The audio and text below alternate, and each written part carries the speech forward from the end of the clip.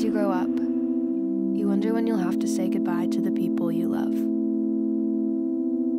I stay up crying, mourning not just the image of them, but the taste of their food and the sound of their laughter.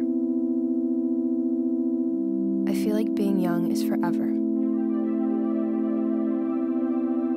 I look forward to coming home to my mom, my dad, and my dog. But my parents' hairs have turned gray, and my dog's eyes have become cloudy. Time just keeps passing, and I didn't even notice. I'm scared of the end. But now I know that I can be sad, and life can still be beautiful.